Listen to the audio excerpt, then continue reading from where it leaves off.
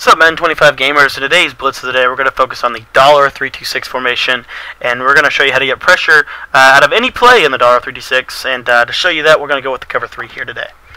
Alright, so what you want to do with the $326 is you want to shift your defensive line to whatever side you want to send the heat off of. So, for example, if you want to send it off of the left edge, then you want to shift them to the left. If you want to send it off the right edge, then you want to shift them to the right.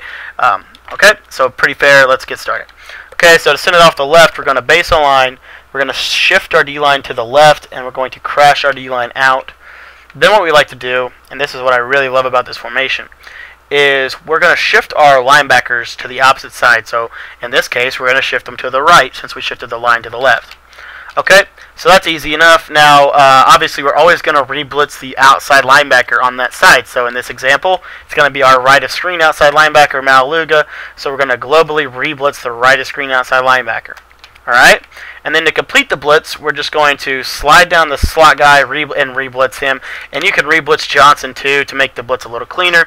And here you're going to see just a basic B-gap pressure out of this $326 that I really am a big fan of this formation. So again, pretty simple setups here.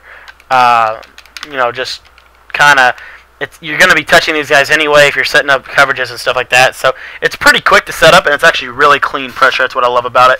So that's the right edge, or the left edge. Now let's go over the right edge. So then in order to send it off the right, we're just going to flip it. So now we're going to base a line, shift our line to the right, crash our line out, shift our linebackers to the left, globally re-blitz the left of screen outside linebacker, re-blitz that right of screen defensive end, slide down Jones to make it look like you're maybe sending him as well, and then obviously slide down Gee here and just re-blitz him.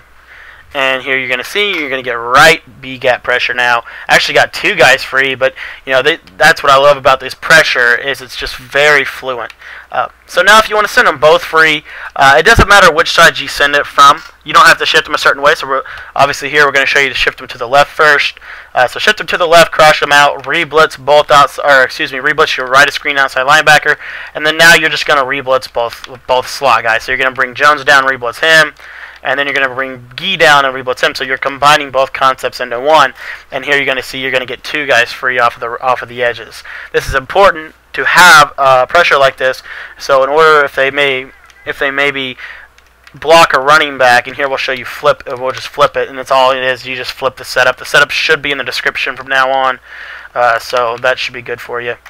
But here you see if they block a running back, it's important to have two-way pressure, because if they block one side, we can still send it off the back side. That's why it's so important. So thank you guys for watching today. I hope it helped. If you have any questions, if I was a little too fast and you need some further explanation, let me know in the comments. I'll try to help you out as best I can. And obviously, make sure you read the description from now on. I'm going to try and include a lot more detail-oriented, kind of what the video is about and that kind of stuff. Maybe even do a blog post for every video I do. So anyways, guys, thanks for watching, and I hope you guys enjoyed it. Be sure to subscribe to this YouTube channel if you want to see videos like this every single day. We bring you pressure every single day of the week. I think we got 55-ish.